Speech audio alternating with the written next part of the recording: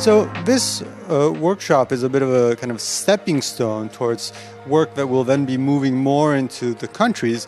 And specifically, Climate Smart Agriculture has 3 pillars, and it's about food security, adaptation to climate change, but also about the co-benefits of greenhouse gas mitigation. So the first part of this workshop looks at greenhouse gas mitigation, the potential, and trying to collect evidence and data that would then feed into the investment proposal. So this is a first step towards developing these investment proposals. The second part of the workshop focuses more on participatory scenario building. And this, the project touches on many aspects of climate smart agriculture, both policies, institutions, economics. So we felt that this, we needed to build a narrative for the countries with country participation so that we are investing resources into this dialogue with stakeholders in the countries, so that a shared vision of where the country is going and how the Climate Smart Agriculture Project can contribute in this kind of shared vision.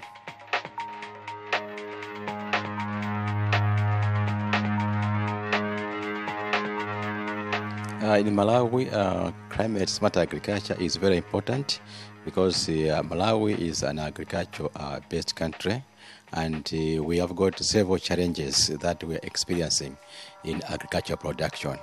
One of the challenges is that there's a problem of land degradation, and there's also a problem of climate change and respect of rainfall variability.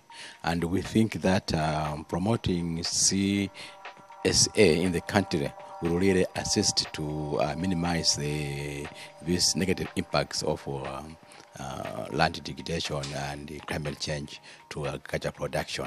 Climate smart agriculture is quite important in our country, especially a country like Zambia, owing to the ever-changing seasonal variations in terms of climate.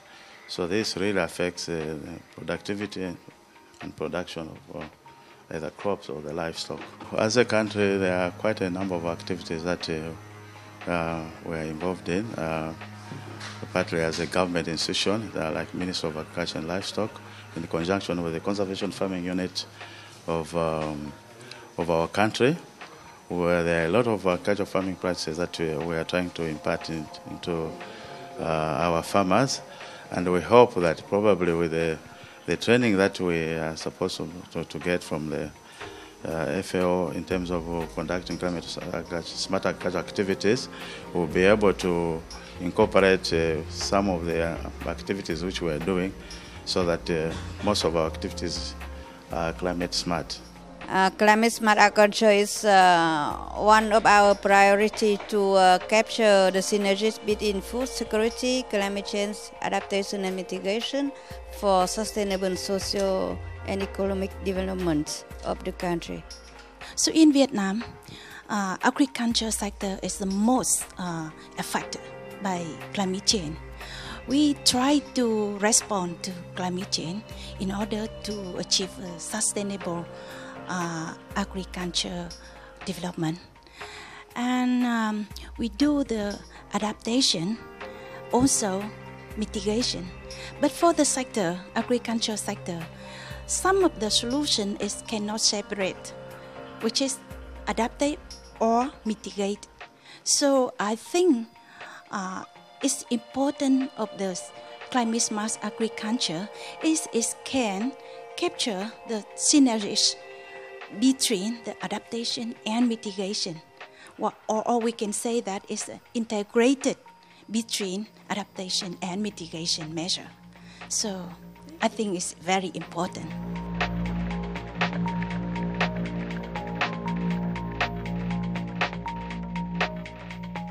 You know, our country is divided into different sectors that have got different roles in terms of their contribution to the economy.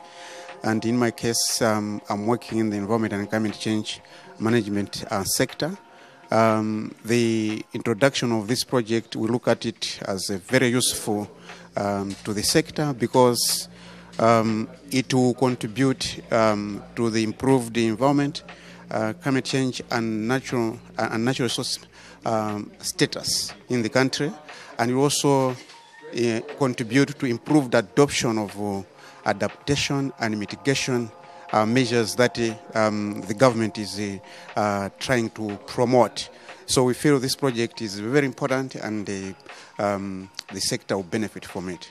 Well, at the moment, actually, we are working on very much first collecting some evidence about how the existing climate-smart agricultural practices are performing from both the socio-economic point of view, looking at what are the factors that contribute to the adoption of some of these practices, looking at are they equally profitable for the farmers, and can they put the food on the table for the farmers as the conventional methods used to do under the normal climate that we used, those practices were developed for.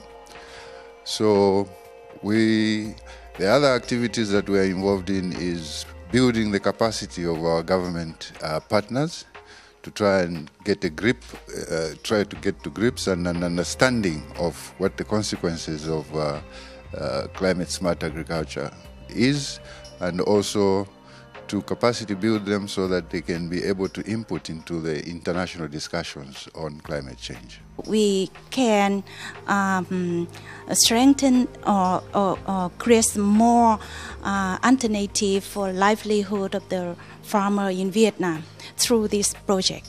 My role in this project as a researcher, as you know that I received a scholarship from the project to study a PhD program in Italy, and in my research I will focus on the barrier for farmers to adopt CSA practices. So I hope that with research I can identify the problem related to CSA practices application for northernmost farmer in Vietnam.